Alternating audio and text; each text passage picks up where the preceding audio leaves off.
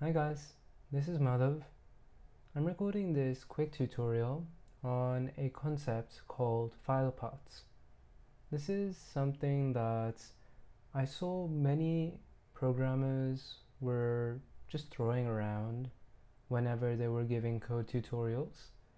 But for beginners, just learning to do things like opening files or learning to make websites, it was just way too much all at once to try and figure out what this kind of crazy notation means at the same time as trying to learn the coding concepts of that particular language.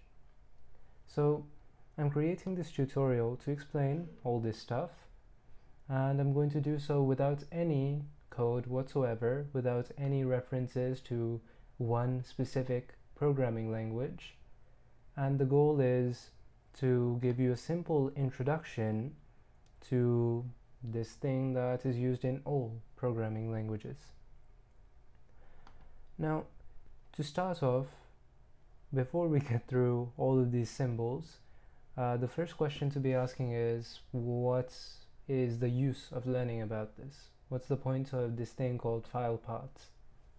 Well, if you want to just open the Files app on your computer, you see that whenever you want to access some particular file, any piece of data, what you have to do is you open up the app and then you go to some folder, then you go to another folder, you might go through a few folders, and then if you don't find what you're doing, you go around until you figure out where the file is, and then you touch it, you click it, whatever, to make it open. The issue is that if you're a computer, you cannot just, click on this app and then that app, and you cannot, graphically select which file you want to open. This makes it difficult to do, well, pretty much anything on your computer. So this is why for computers, instead of having these files software, these applications that you can click around, they need you to use very particular notation to let them know where do I go specifically in terms of folders and files to get the thing that I need. Now, this could be like, I want to open an image in Python. It could be I want to save some data to a text file in a Linux script. It doesn't matter exactly what you're doing. The key point is you're specifying where on a computer to find a given piece of data. Now, we can talk about some of this notation, these slashes and dots and whatnot. The first thing to note is that when you're learning about file paths and folders, you'll often hear the term directory. It just means the same thing as a folder. And you'll often hear this thing called the root directory in particular. Imagine the root directory as, just this thing that pops up when I first open my Files app.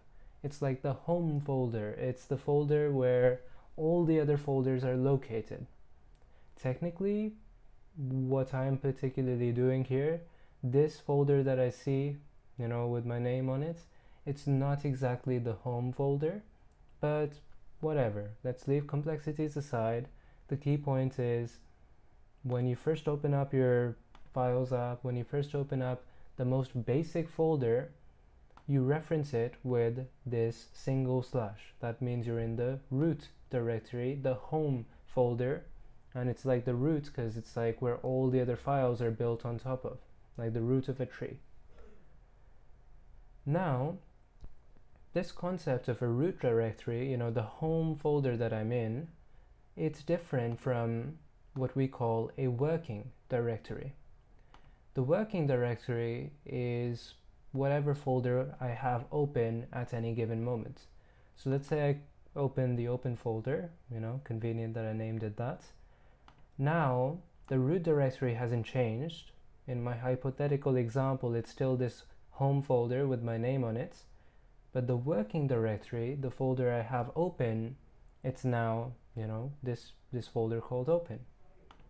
I could go to a folder called Arduino. Okay, now my working directory has changed. It's this new folder, but the root directory is still, the home folder.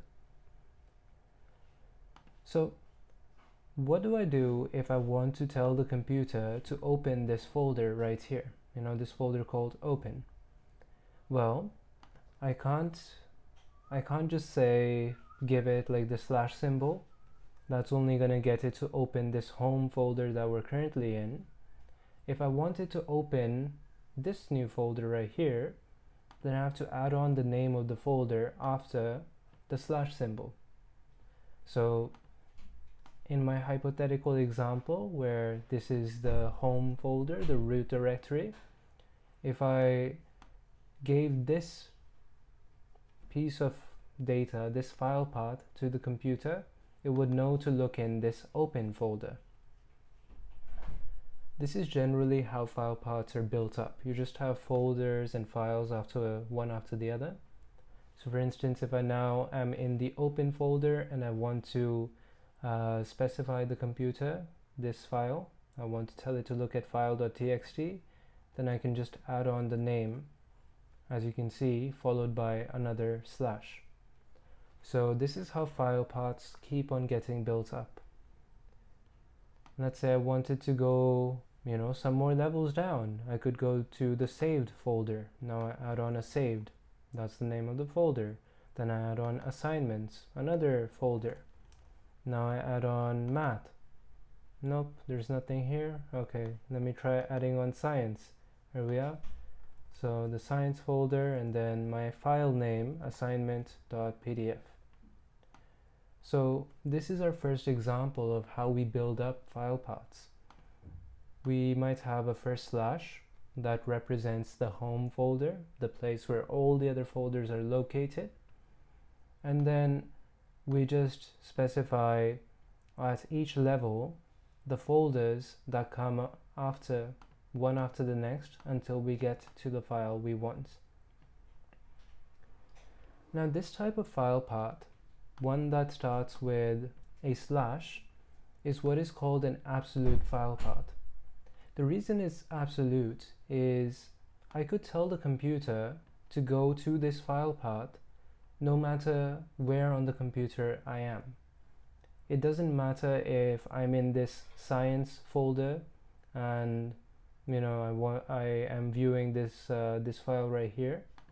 I could tell the computer, okay, go look for the math folder and some file in there, hypothetical.txt.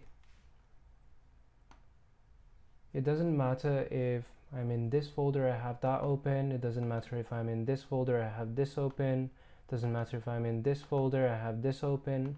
It doesn't matter where I am, because I'm telling the computer, first go to the home folder, then go to the open folder, then the saved one, and so on and so on. The folder has a set of instructions to get to the file I want that will work in absolutely every case, no matter where on the computer I'm located.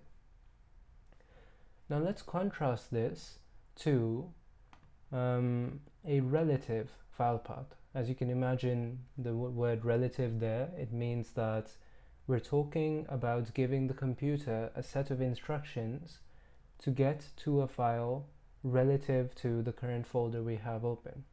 Let's talk about it with an example. So right now we're in the homework and then science directory. Let's go to the homework and math directory right here.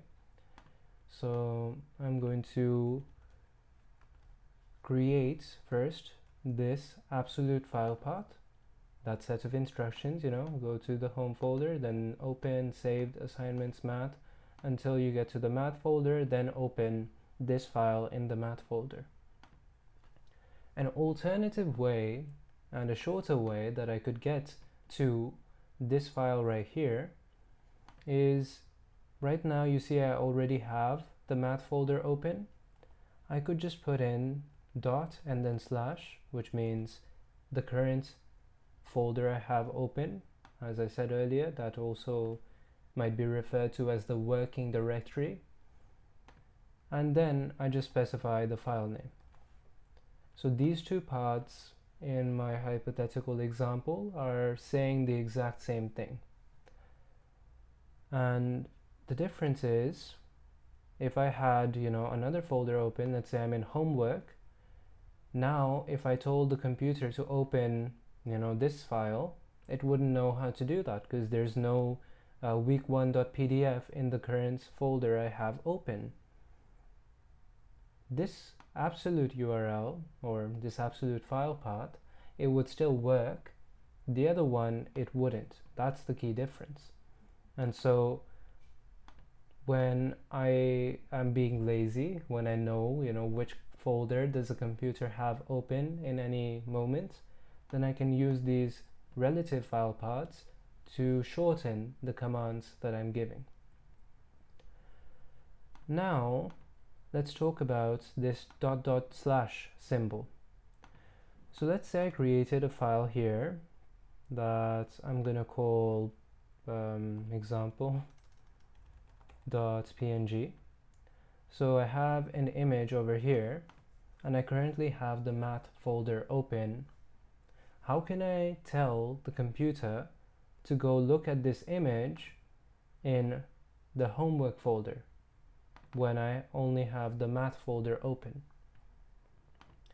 One way to do this, of course, is just use absolute URLs as ever. So I would go tell the computer to go to the homework folder, and that should have been a homework instead of assignment in the earlier example. Anyways, let's say I get the computer to go to the homework folder, then I don't need to open the math folder anymore, so I just take off the rest of the file path and I just add in the example.png. Okay, so that's one way to refer to this example.png image. What's another way to do it? The other way to do it would be to use relative file paths. So I have the math folder open. Its parent folder, the folder that contains the math folder, is homework. Okay, and the thing that I'm trying to get to is homework/example.png. Okay, well, that's kind of useful. What I can do is I can specify the ... symbol, where it just stands for the parent folder, and what that means is, okay, I'm in the math folder, ... go up to the homework folder, the parent folder, and now go to example.png. Whoops. So when I have the math folder open, both of these things mean the same thing. Both of these file paths, the relative and the absolute, they tell the computer to look at the same file. This one gives the computer an approach to dig all the way back from the root folder to the specific file. This one tells the computer, hey, relative to the current folder that's open, just go up to the parent folder and then look at an example.png file in that folder. We can, of course, combine multiple of these parent things. So let's say I wanted to go to this folder saved, and I wanted to access a document that I'll call documents.pdf very creatively. Now, if I'm in the math folder, how can I get to this document.pdf in the saved folder? Well, one way to do it, as ever, go through the absolute file path. So from the home folder, that's represented with a slash in my hypothetical example, to the open folder, then the saved folder, and then from there I just want to access document.pdf in that saved folder, so I just type in document.pdf. The other way to do it, if I have this math folder open, is I could look at what is the parent of the math folder. Well, it's assignments. What is the parent of assignments? It's saved. And by parent again, I mean the folder that contains the folder that I'm referencing to. So if I go up 2 levels, if I go to the parent of the parent folder, then I end up at the saved folder, and then I can reference documents.pdf. So again, both of these relative and absolute file paths, they mean the exact same thing. So that's basically what you need to know to interpret something like this. This kind of command just says, take the current folder you're in, go to its parent, go to the parent of that parent, then go down to a long folder that is contained in this parent of parent folder, and then a confusing folder that is located within the long folder, and then a folder that is located within the confusing folder. And in the folder you will find a file that's named file.txt, again very creatively. So now that you know about file paths, you should be better able to understand weird Python commands and JavaScript commands and HTML URLs and whatnot, and they all of them use this exact same syntax, plus or minus a few extra symbols, a few extra special symbols they might throw in. So I hope that helps you without too much, confusing coding language perks or whatever to worry about.